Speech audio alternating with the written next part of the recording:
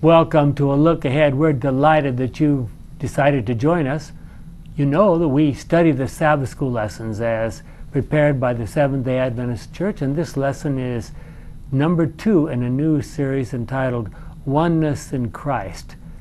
And this lesson for October 13 of 2018 is entitled Causes of Disunity. Causes of disunity. I don't know, that's something we want to know about or not. Anyway, let's begin with a word of prayer.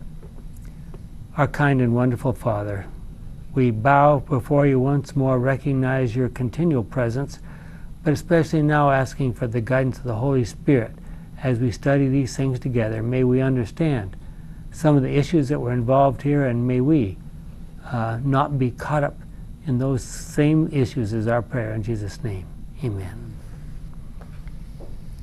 I don't think I need to tell anyone who might be listening today that the scriptures from beginning to end are full of examples of people and even entire nations turning against God and suffering terrible consequences. Now, it seems so obvious to us. Didn't any of them sort of get the picture? Are those terrible consequences because God punished them for disobeying? Well, let me just give an example, and then I'll maybe you all can help me answer the question. If you look at the times when God specifically sent them to do certain battles, they won.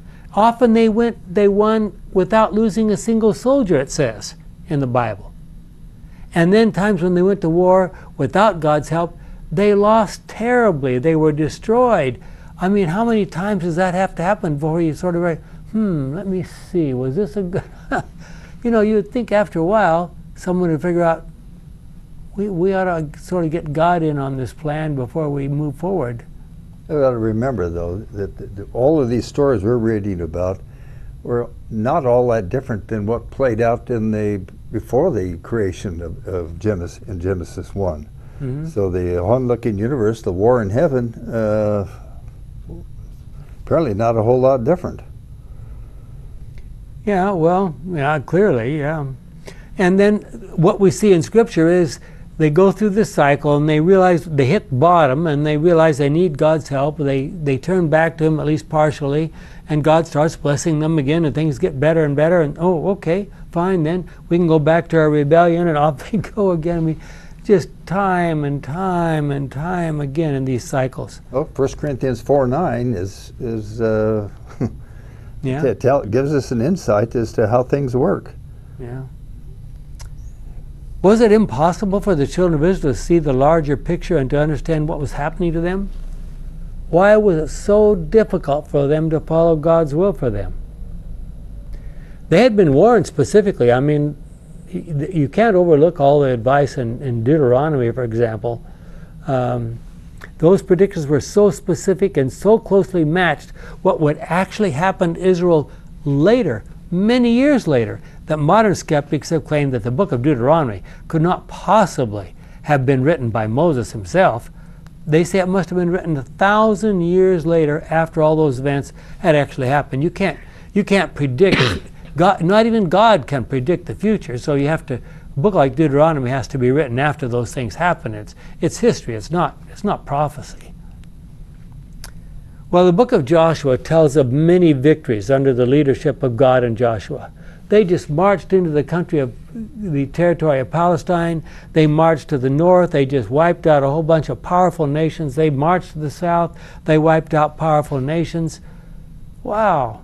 I mean, they repeatedly won battles against. I mean, just look at Jericho, for example. But as soon as we get to the book of Judges, what do we find? Wow. Already in chapters 2 and 3, we see the beginnings of the yo-yo experience, up and down in their relationship with God. Well, if you look at Judges 2, 11 through 23, which we won't take time to read completely, how was God's anger or wrath involved in all that? Was it God just getting upset by their behavior and causing all those problems that they experienced? Well, we have learned in this class, and we've talked about it before, that God's wrath is simply His turning away in loving disappointment from those who do not want Him anyway, thus leaving them to the inevitable and awful consequences of their own rebellious choices. So why did they rebel so frequently? Did they, I don't know, I mean, do we dare ask a question like this? Did they think sin was more fun? Well, you could have people who were leadership type, you know, the instigators who said, well, let's do this, and then you have the follower types who would maybe wouldn't have gone that way on their own, but hey, let's follow so and so. So they get this peer pressure kind of thing, and it just snowballs. The interesting thing is, and you know, what you say may be the story, but it's interesting that the people who are named in the book of Judges were all leading the children of Israel in the right direction, at least initially. Right. Yeah, I'm not talking about elected leaders. I'm just talking that usually everybody doesn't have the same idea at the same time. Sure. And there's somebody who is out of sync with God and makes a suggestion, and the others just, you know, like with Aaron. You know, it wasn't originally his idea to build this calf, but the people prevailed on him, and then he built it, and then he tried to rationalize it.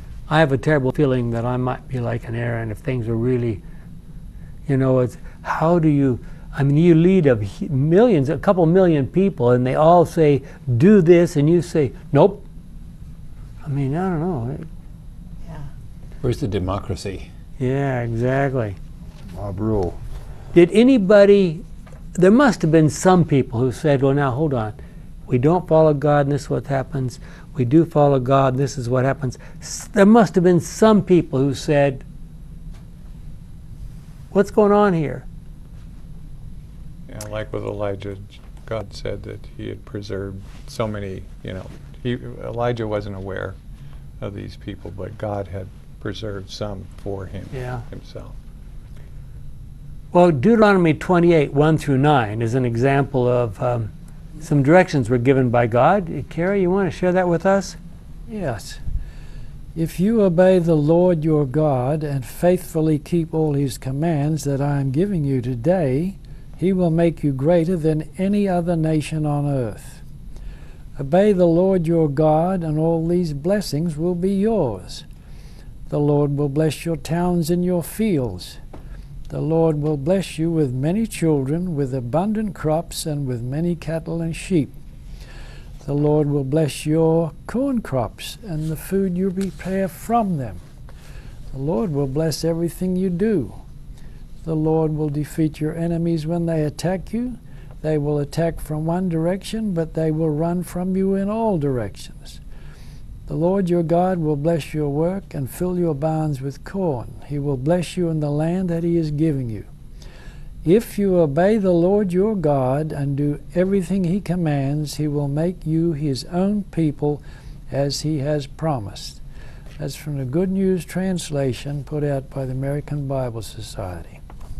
Now, if you had a promise like that from someone who you thought might actually be able to do that for you, how would you even think of going in a different direction? I mean, what more could you ask for? How do we do that? Now, Gordon, did you have This is to us also. Yeah. 1,000 years later, we read in the book of Jeremiah what was happening to the children of Israel. Let me just look at those verses very briefly. Jeremiah 3, 14 to 18. Unfaithful people, come back. You belong to me.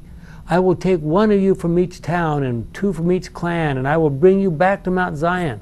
I will give you rulers who obey me, and they will rule you with wisdom and understanding. Then when you have become numerous in the land, people will no longer talk about my covenant box. They will no longer think about it or remember it. They will not even need it, nor will they make another one. When that time comes, Jerusalem will be called the throne of the Lord, and all nations will gather there to worship me. They will no longer do what their stubborn and evil hearts tell them. Israel will join with Judah, and together they will come from exile in the land in the country in the north, and will return to the land that I gave your ancestors as a permanent possession. Wow. When did that happen? Yeah, when did that happen? Hasn't happened yet. I mean, when those words are written, the northern kingdom of Israel had already, for more than 100, probably about 100 years, had disappeared into captivity under Assyria, and we never hear from them again as a nation. They were gone. Well, God was still crying out, appealing to them to come back. He was promising that the city of Jerusalem would once again be the throne of the Lord. Will there ever be a time in the future when that might be true?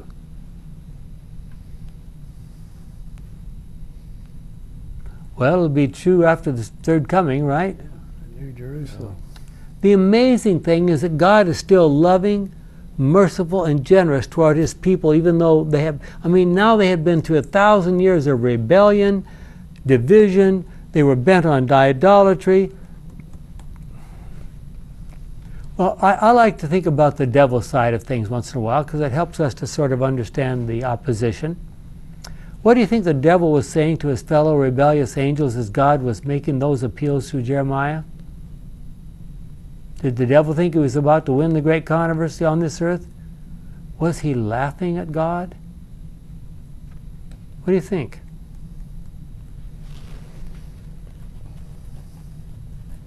I don't think it would have gone unnoticed. Why was it that God could not help the people unless they were obedient to him? Well, they want to listen. My understanding of the word obedient means a willingness to listen. Yeah. And if you don't want to listen, what's God going to do to you? Mm-hmm. You see, as I go through the Old Testament, it says you don't listen. You don't listen. You don't listen. Mm-hmm. I mean, what can you do? What is a parent going to do, or a teacher going to do, if the kids don't want to listen? Do we dare to ask about the Adventist church? Have there been times of apparent rebellion against God and we suffered serious consequences? Not in our church, has it? Well, righteousness by faith in 1888, that era, there was a sharp division. There was a sharp division. That is absolutely true. Yeah. 1918 Bible Conference? Yeah. 1919, I think it was. 1919. What do you make of this verse? This verse is repeated verbatim in two places in the book of Judges, near the end. There was no king in Israel at that time. All the people did just as they pleased. What kind of a nation would that lead to? Chaos. What we have. Well, if you read on in the book of Judges and you come to Judges 19 to 21 and you read the story of the Levite and his concubine, and you're one of the angels of God and you're saying, what if you were the guardian angel of the concubine? What would you say?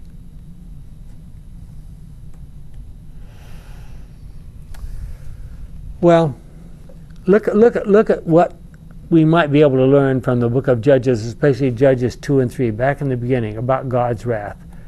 Dennis, I think that's yours. The Lord had through Moses set before his people the result of unfaithfulness.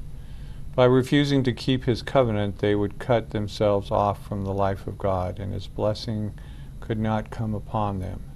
At times these warnings were heeded, and rich blessings were bestowed upon the Jewish nation and through them upon surrounding peoples. But more often in their history they forgot God and lost sight of the high privilege as his representatives. They robbed him of the service he required of them, and they robbed their fellow men of religious guidance and a holy example. They desired to appropriate to themselves the fruit of the vineyard over which they had been made stewards. Their covetousness and greed caused them to be despised even by the heathen. Thus the Gentile world was given occasion to misinterpret the character of God and the laws of his kingdom. Prophets and Kings 20.1 to 20.0. 21.0. 21.0. Well, what about that? How do our actions in the community impact those around us? What does the community around us think of us as a church? Do they even know that we exist? Not often. Another terrible example of rebellion and its consequences is found in the story of Rehoboam. Maybe we should just go ahead and read that. 1 Kings 12, 1 to 16. Rehoboam went to Shechem. Now this, remember the story here. There was David, king, ruled for about 40 years. Solomon ruled for about 40 years. And now Solomon is dead and his son Rehoboam has taken his place. And now in these very early days of his kingship, Rehoboam went to Shechem, where all the people of northern Israel had gathered to make him king.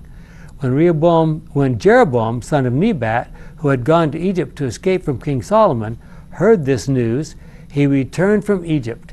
The people of the northern tribes sent for him, and then they all went together to Rehoboam and said to him, "Your father Solomon treated us harshly and placed heavy burdens on us. If you make these burdens lighter and make life easier for us, we will be your loyal subjects. Come back in 3 days and I will give you my answer," he replied. So they left. King Rehoboam consulted the older men who had lived as his father Solomon's advisors. "What answer do you advise me to give these people?" he asked. They replied, "If you want to serve this people well, give a favorable answer to their request, and they will always serve you loyally." But he ignored the advice of the older men and went instead to the young men who had grown up with him and who were now his advisors. "What do you advise me to do?" he asked. "What shall I say to the people who are asking me to make their burdens lighter?" They replied, "This is what you should tell them. My little finger is thicker than my father's waist. Tell them my father placed heavy burdens on you, and I'll make them even heavier. He beat you with a whip. I'll flog you with a horsewhip." 3 days later, Jeroboam and all the people returned to King Rehoboam as he had instructed them. The king ignored the advice of the older men and spoke harshly to the people, and as the younger men had advised. He said, "My father placed heavy burdens on you, and I will make them even heavier. He beat you with a whip. I'll flog you with a horsewhip." It was the will of the Lord to bring about what he had spoken to Jeroboam, son of Nebat, through the prophet Ahijah from Shiloh. This is why the king did not pay any attention to them. When the people saw that the king would not listen to them, they shouted, "Down with David and his family! What have they ever done for us? People of Israel, let's go home. Let Rehoboam look out for himself." So the people of Israel rebelled, leaving Rehoboam as king only of the people who lived in the territory of Judah. That was the beginning of the end for the people in the northern tribes. Well, in the early days of the reign of Solomon, as he was building that magnificent temple for God in Jerusalem and following God's will for his life, the nation of Israel was at a high point. But in that process, Solomon invited into Jerusalem many foreign workers who demanded high wages for their services. Of course, the children of Israel who were working for him also wanted equally high wages. Soon the spiraling wages required a massive increase in taxes. Sound at all familiar to anybody? Never heard that story before. Never heard that story before. About the same time, in the process of cementing agreements with foreign nations, Solomon began to add to the number of wives and concubines that he was supporting. Later, he began to build pagan temples for them on the Mount of Olives. Finally, later in his life, he realized his errors, after offering his children as sacrifices to the god Molech. He tried to correct his errors, but it was too late. So when Rehoboam became the next king, he did some very foolish things. And Gordon, I think you have some words about that. From Prophets and Kings, page 90. Had Rehoboam and his inexperienced counselors understood the divine will concerning Israel, they would have listened to the request of the people for decided reforms in the administration of the government.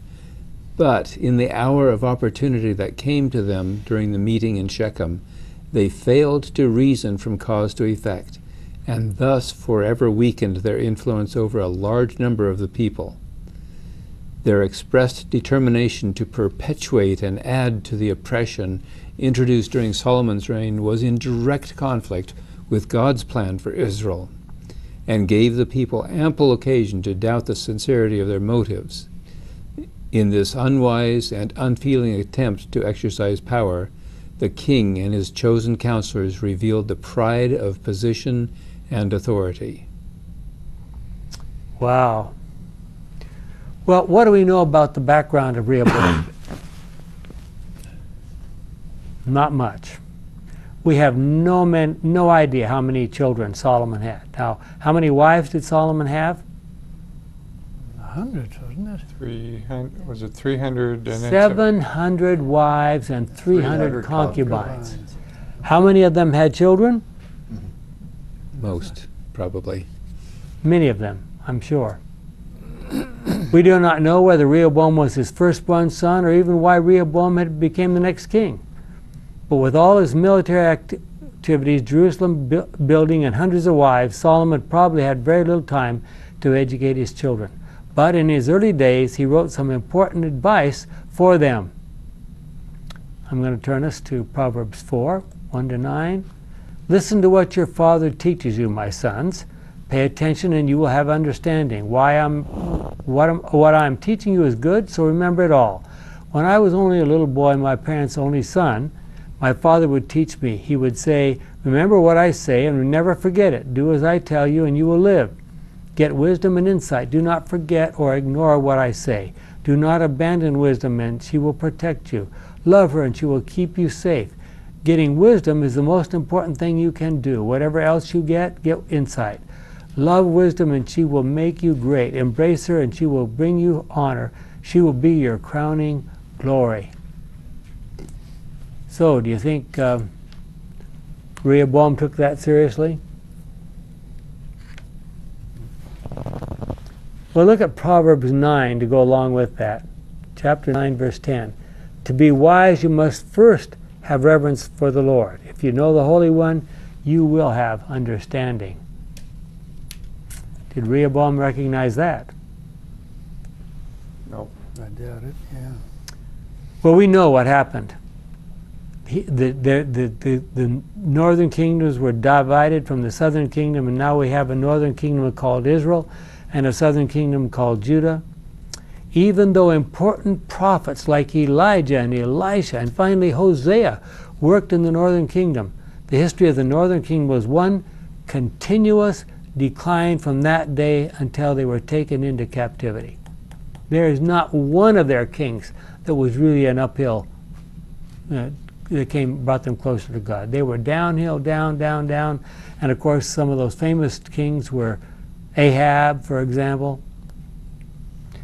Well, fortunately, in the New Testament, everything went just perfectly, right? No, unfortunately, the same kind of trends continued into the New Testament. Look at 1 Corinthians 1, 10-17. By the authority of our Lord Jesus Christ, I appeal to all of you, my brothers and sisters, to agree in what you say, so that there will be no divisions among you. Be completely unified with only one thought and one purpose. For some people from Chloe's family have told me quite plainly, my friends, that there are quarrels among you. Let me put it this way. Each one of you says something different. One says, I follow Paul. Another, I follow Apollos. Another, I follow Peter. And another, I follow Christ. Christ has been divided into groups? Was it Paul who died on the cross for you? Were you baptized as Paul's disciples? And so forth. Wow. Paul had spent 1.5 years in Corinth establishing the church there. He had a deep love for the believers there. But after leaving them and while working in Ephesus, rumors began to come to him that there were problems in the church at Corinth. The book which we identify as 1 Corinthians, that I just read from, is not the first letter Paul had written to his friends at Corinth. Proof of that, look at 1 Corinthians 5, verse 9. In the letter that I wrote you, I told you not to associate with immoral people. So, was there a previous letter? Sounds like it, doesn't it? Clearly, sexual immorality, we know the story of Corinth. It was a port city. It was a city full of itinerant sailors. Sexual immorality was a huge problem. There was a temple up on the plain above Corinth that was basically a temple full of temple virgins. They would come down every afternoon to ply their trade, and it was something else. Look at 2 Corinthians 6, verses 14 to 7, verse 1. Some people think this might have been a part of that first letter of Paul. Do not try to work together as equals with unbelievers, for it cannot be done. How can right and wrong be partners? How can light and darkness live together? How can Christ and the devil agree? What does a believer have in common with an unbeliever? How can God's temple come to terms with pagan idols? For we are the temple of the living God, as God himself has said, I will make my home with my people and live among them. I will be their God, and they shall be my people. And so the Lord says, you must leave them and separate yourselves from them. Have nothing to do with what is unclean, and I will accept you. I will be your father, and you shall be my sons and daughters, says the Lord Almighty. All these promises are made to us, my dear friends. So then let us purify ourselves from everything that makes body and soul unclean, and let us be completely holy by living in awe of God. Does that sound like something he might have initially written? Well, possibly. Then he wrote that magnificent letter we call 1 Corinthians. It was in response to requests that they had made to him and reports that he received from Chloe's family. But word came that the letter had not had its desired effect. Paul apparently made a brief trip to Corinth, probably traveling by boat directly across from Ephesus to Corinth, and he was rebuffed and treated very rudely by the Corinthian believers. He returned to Ephesus with a very sad mind, wondering what he should do next. And what did he do? He wrote a very strong letter to them, which may have been what we now have as 2 Corinthians 10 to 13. And he let them have it. He really let them have it. It was carried by hand by Titus. And how do you think Paul felt as he watched Titus leave with that letter in hand? And he waited. And he waited. And he waited. And what did he finally decide to do? He said, I can't wait anymore. So he started walking around from Ephesus all the way around through Macedonia toward Corinth. And what happened? They met. He met who? He met Titus. He met Titus. And Titus, the Greek says, Titus evangelized me. What does evangelized mean? Told the news. He brought me the good news. Evangelize means bringing good news. Well, Paul had spent a lot of time in Corinth, and he spent a lot of time in Ephesus. On his final journey as a completely free man, he made a brief stop. Now if we review the story again real briefly, he finally got down to Corinth. Winter was coming, and so he sat down there, and it was from Corinth that he wrote the books of Romans and Galatians. He knew about the problems he had just come through Galatia. He apparently knew about the problems that were developing there, so he wrote a letter to them. He wrote a letter to the Romans, where he was planning to go next. And he spoke some very, very straight words. But then he wanted to get to Jerusalem in time for Passover. And what happened? Do you remember? We just studied the book of Acts. He didn't make it there because someone planned to kill him. He found out that there were people on the boat. As he was ready to get on the boat, he found out that there were several Jewish people on the boat that were determined to kill him on the boat. So he gave up that idea and turned around and walked all the way around. And as he came past Ephesus, that he had just left a few months before, he met with the elders. And what did he say to them?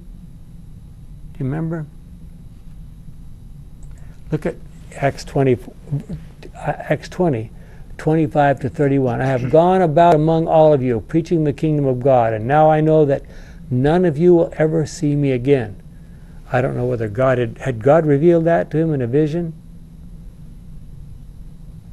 We don't know. So I solemnly declare to you this very day, if any of you should be lost, I am not responsible. For I have not held back from announcing to you the whole purpose of God. So keep watch over yourselves and over all the flock which the Holy Spirit has placed in your care.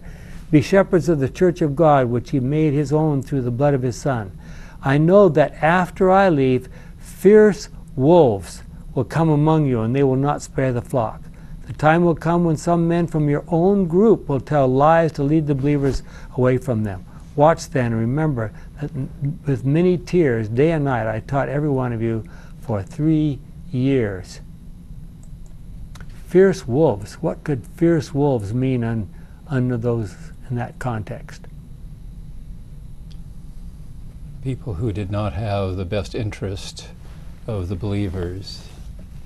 People who were trying to corrupt them, lead them away from what Paul had said. What do wolves do with sheep? Kill Kill them. and eat. Them up. Well, sheep usually, when they see something frightening happening, they clump together with their heads together and their wool-covered backsides facing outwards. And the wolves, in order to really get them and to kill them, have to scatter them. Have to at least get some of them away from the group. And so Paul says, what happens? He says, people will come from among you. Could that ever happen in our day? We don't have any wolves among us, right?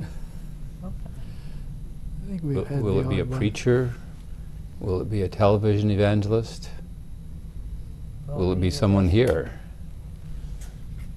Well, Satan has always been most effective when he can get those who claim to be faithful followers of God to do his will. Rebels and false leaders within the Christian church have been and are devastating.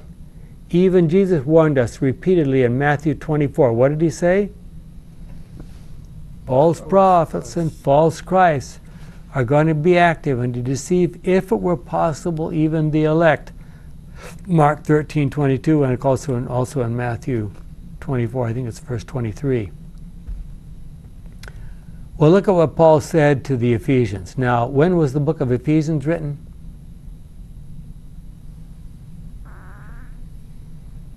Remember? Paul is near the end of his first imprisonment in Rome. He's living in a sort of imposed exile there with, what do we call that, house arrest, I guess.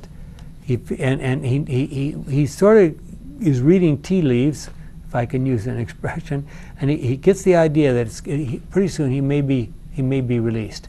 And so he writes Ephesians, Colossians, some people believe he wrote Hebrews at that time, and Philemon. All those books were written about that same time. So what did he say at that point in time? Look at Ephesians 5:6-14. Do not let anyone deceive you with foolish words. It is because of these very things that God's anger will come upon those who do not obey him.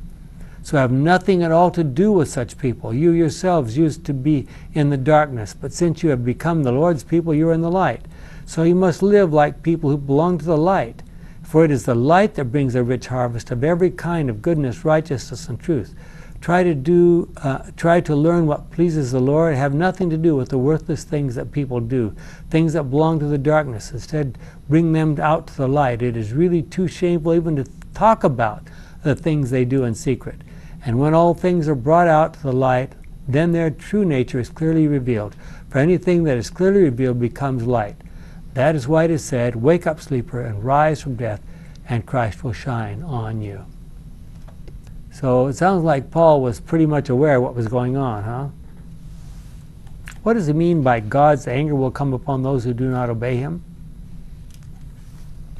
Is this Paul? Ultimately, let you go. Do your own thing. Apparently Paul understood Judges pretty well, huh? Paul was a very insightful person. Fortunately, he had a good background, and now he got a chance with his experience with the Lord to change his. Didn't have to throw the old stories out. He just modeled them into something that was very rational. He reinterpreted them. Yep. Well, as far as we know, Paul never had any children of his own. He took on Timothy as his spiritual son and worked very closely with him for a long time. And so it turns out that his very last book he wrote, 2 Timothy, was addressed specifically to Timothy. And what did he say? He talked to him about the problems that would arise in the church. He encouraged Timothy to speak the truth while spreading the message about God. Myra, I think you have some words about that. 2 Timothy 3:12-17. Everyone who wants to live a godly life in union with Christ Jesus will be persecuted. And evil persons and impostors will keep on going from bad to worse, deceiving others and being deceived themselves. But as for you, continue in the truth that you were taught and firmly believe. You know who your teachers were, and you remember that ever since you were a child, you have known the Holy Scriptures, which are able to give you the wisdom that leads to salvation through the faith in Christ Jesus. All Scripture is inspired by God and is useful for teaching the truth, rebuking error, correcting faults, and giving instruction for right living, so that the person who serves God may be fully qualified and equipped to do every kind of good deed. Those are very famous words, those last ones. But I want to go back up to the first words you read there. Everyone who wants to live a godly life in union with Christ Jesus will be persecuted. Is that true in 2018? Yes. Well, Jesus China, said the same thing. If they hate me, they'll hate you. in China, they're called enemies of the state right now as we live. About 40 years ago, there was a pastor evangelist by the name of Emilio Connectly. Mm-hmm. And a story that I remember him telling, if you're not having troubles, the Lord, you've moved yourself away from the Lord. Mm-hmm. You just, you will be persecuted if Satan's going after you or whatever it is, you're going to face some tough times. So if I'm not persecuted, does that mean I'm not living a godly life? Well, that would be the question, wouldn't it? If we really believe these words of Paul. And the Depends on what we mean by persecution, Right, too. Yeah. Yeah. And the flip side is, if you're well off financially and your health is good, it must be that God's smiling on you. That's what we got with the book of Job. And to this day, that we quote passages from the four friends of Job, and God at the end says, you guys are not telling the truth. Mm-hmm. We have to learn about evil so we can appreciate the length that the infinite, the Creator God will go to educate us. Why is it so easy for people, even in our day, to be led astray by speculations and by misinterpretations of Scripture? Jim, you mentioned, I think in our last week, that there's thousands of different churches, thousands of them. I mean, you would think if we all believe in the Bible and we take the Bible seriously, shouldn't we all be agreeing and all be in the same church? There's a quotation from the book Lift Him Up by Ellen White. And the gist of it is, in the end, there's going to be a group of people that will all, even though they come from different backgrounds, they will still have the same message. Mm-hmm. And I don't think we've gotten there yet. Yeah. Wow. Why is it that so few people, even in our own church, understand the overarching story of the great controversy and how it impacts so much of what we read in the Bible? Well, I think one thing is that Ellen White has been discredited through liberal theology and various attacks. And therefore, a lot of people just don't read her. Mm-hmm. It's almost like if she had said she was infallible, they would condemn her for that. But if they find anything wrong, then they condemn her because she is not infallible. It's very interesting. Some years ago, there was a book written by a former Adventist pastor criticizing Ellen White very severely. And I know one time that someone came to him and said, well, look, all these problems that you're finding in Ellen White, they're also in the Bible. Look, this. And he turned, his face turned just beet red, and he says, don't you try to destroy the Bible in order to protect Ellen White. I mean, you know. Anyway. So many people forget the role the devil plays constantly in our lives and in the lives of those around us. Those who are called to be ministers to God's people must be very, very careful to follow God's word and not deviate into any of these speculative ideas. And I don't have to tell anyone in this group, I'm sure, and I'm sure you out there, that there are people around trying to promote every kind of crazy idea that you can imagine. Well, there are many reasons why divisions arise in the church. Jim, I think you have something about that. The Lord desires His chosen servants to learn how to unite in harmonious effort. It may seem to some that the contrast between their gifts and the gifts of a fellow laborer is too great to allow them to unite in harmonious effort. But when they remember that there are varied minds to be reached, and that some will reject the truth as it is presented by one laborer only to open their hearts to God's truth as it is presented in a different manner by another laborer, they will hopefully endeavor to labor together in unity. Their talents, however diverse, may all be under the control of the same Spirit. In every word and act, kindness and love will be revealed, and as each worker fills his appointed place faithfully, the prayer of Christ for the unity of His followers will be answered, and the world will come the world will come to know that these are His disciples. That's straight out of the Bible, isn't it? Yeah, I found that quotation. I'll just read a paragraph here from Lift Him Up, page 309. The principle here laid down is the natural outgrowth of the Christian religion.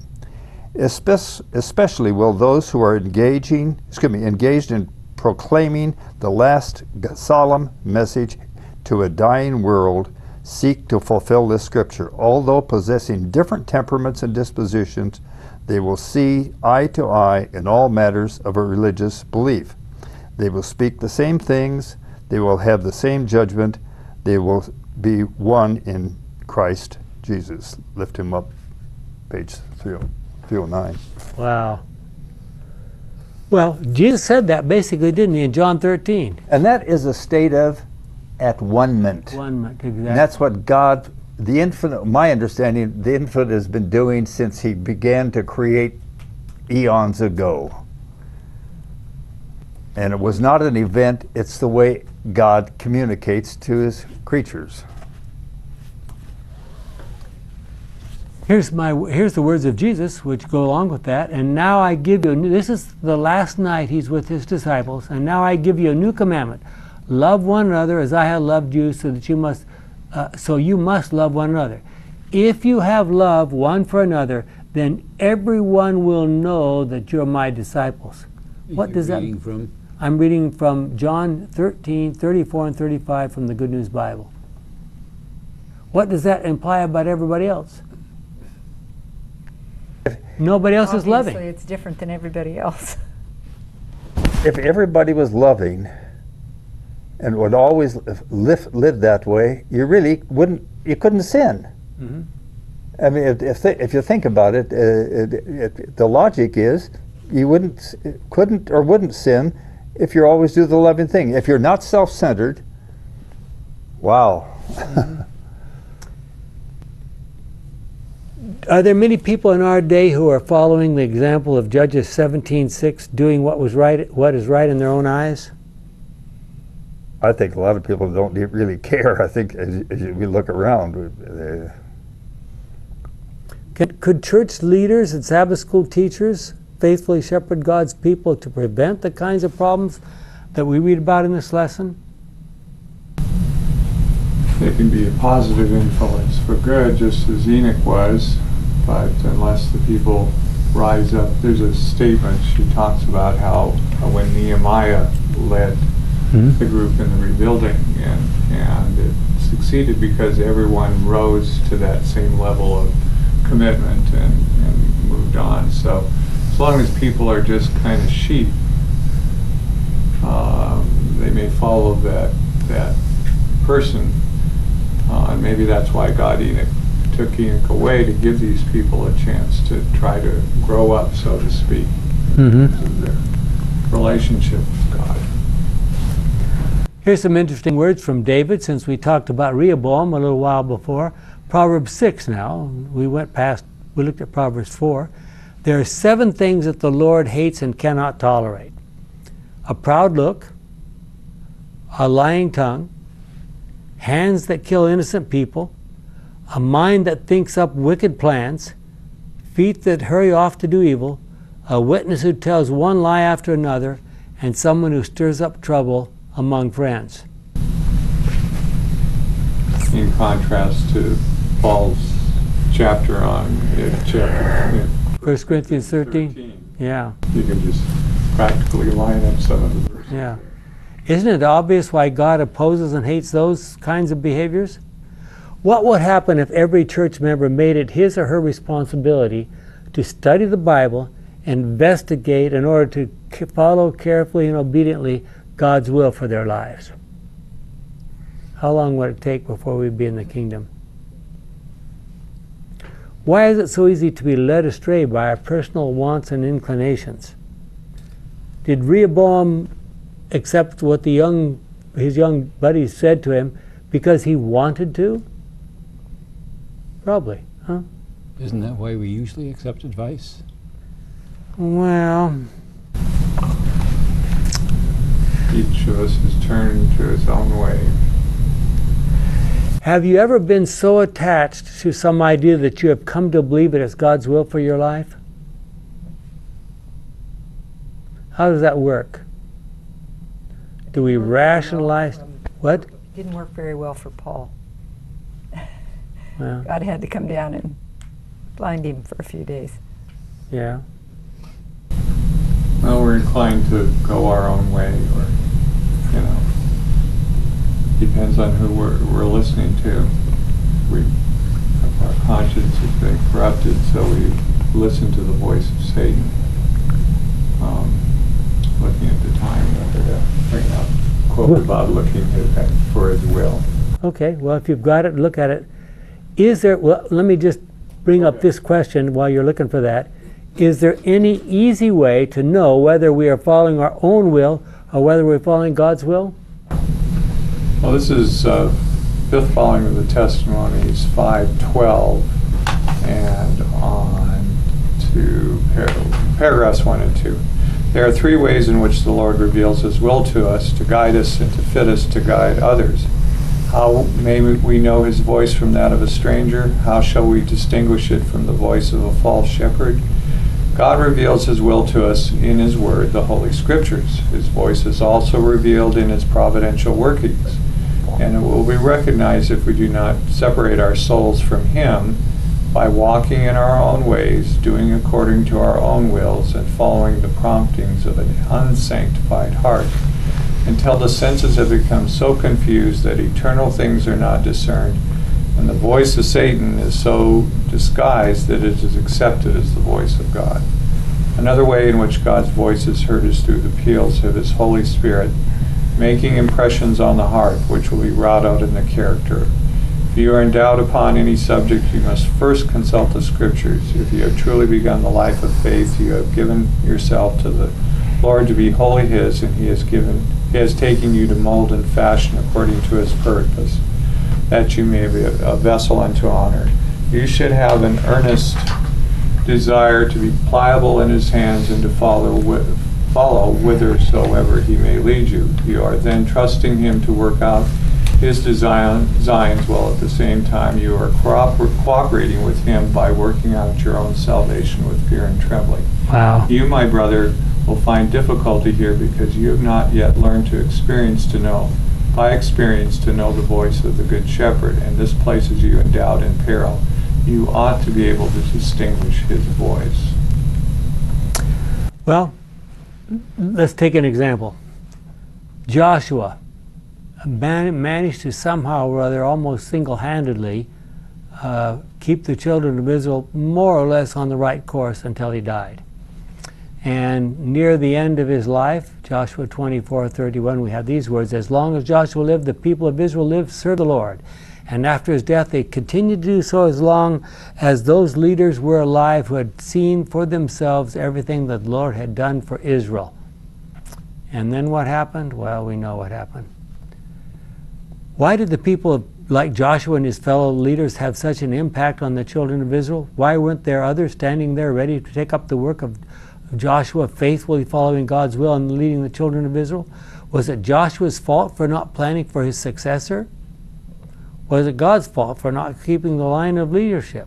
Well, it seemed like it died out when the leaders were the ones who had not been there when it happened. What does it mean to say the fear of the Lord is the beginning of wisdom? Proverbs 9:10, and it's other places too. Proverbs 1:7 and Job 28:28, I think. Source of wisdom. So, well, it says fear, but reverence or appreciation Respect. for God, we have no direct channel. You're going to read another verse. We know that. Well, we know that the word fear, the word translated fear from Hebrew and Greek, can also mean reverence and respect. And so that's clearly what's intended here. To be in awe of God is the beginning. Recognize his. Paul had to deal with a lot of conflicts in Corinth. One of the most challenging was the subject of whether or not Christians should be allowed to eat food offered to idols. We don't have time to go through this all now, but if you want to really challenge yourself, look at Acts 15, Romans 14, and 1 Corinthians 8 and 10 and see what you come up with. It seems like Paul is speaking directly in contradiction to what he and the church leaders back in Jerusalem had agreed upon. See if you think that's true. Well, few of us would deny that God's wisdom is best. If you just asked people, Christians, do you think God's wisdom is best? We would probably all say yes. But how does that impact our lives on a day-by-day basis? Here are some critical questions from our Bible study guide. Think about these. Why do human beings find that doing what they want is so appealing? How can seeking God's will become more appealing? Isn't that the crux of our lesson, sort of? Self-preservation on the first question, and the lust of the flesh, the lust of the eye, and also pride of life. Drawn away by our own lust, as James said. Where did those ideas come from? Are they? I mean, we just. And where does that come from? From the devil. Are we so in tune with the devil just naturally that those things are all there? Yep. Most of us, anyway. Why do we frequently lose sight of what God has done for us soon after a crisis has passed? I mean, I'm just flabbergasted. You look at something like what happened at 9/11 here in the United States, or some other major crisis. There's a flood or something like this. We all need to pray. We need to pray that God will, da-da-da-da. Why is it that all of a sudden, when all the crisis is gone and so forth, well, we really believe in evolution. We don't believe that God really exists, and so how does their mind wrap around that kind of a thing? It's kind of like at the time of Joshua, those who saw the leading of God directly, as long as they were around, the children of Israel followed God. When they didn't, when those people were gone and they had to rely on word of mouth, the people rebelled. Does obedience to God always lead to unity? Or if you come along and you say, I want to really obey God, are you going to find a lot of people who are going to oppose you? Cultural issues come in. We have different, we come from different perceptions. So Cultures. It takes a while to loving interaction to really be able to, like a stream that makes rocks round, pebbles round after a while if they're tumbled together. Yeah. If I'm obedient to God, it will lead to unity with other people who want to be obedient to God, but not with people who are casual Not too sure Christians. about that. Yeah, Paul in Ephesians 4,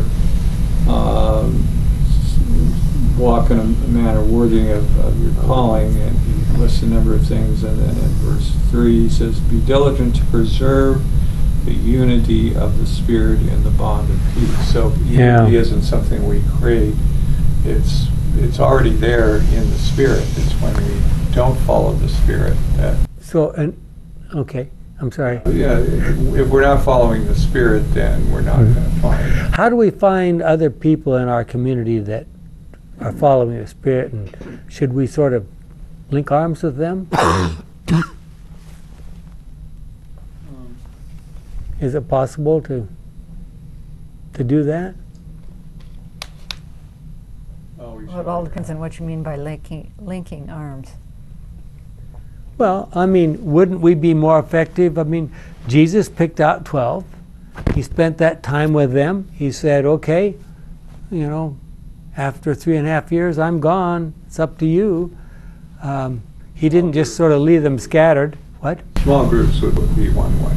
Okay. How can we continue to focus our attention on Christ in our busy world? I mean, it seems like as time goes by, we get busier and busier and busier with trying to just, keep up with the world. Start first thing in the morning and keep Him always before you. Let every breath be a prayer. Are we doing anything, and I'll throw this question to you out there, are you doing anything individually or maybe as a Sabbath school class or as a church to try to promote unity in the church? Can we specifically are there some things we can do actually for that goal? Kind and loving Father, we know that the devil is doing everything he possibly can to sow strife, to sow division, disunity among the church. Help us to see his efforts, catch him in his activities, and rebuff him if it's possible. Help us not to be led astray by those others who might want to pull this way or that way to tear us apart. We want to be more like you, and we ask that in that process we may find others who sincerely want to follow your will as well, and so that we may pull together to accomplish the work that needs to be done, is our prayer in Jesus' name.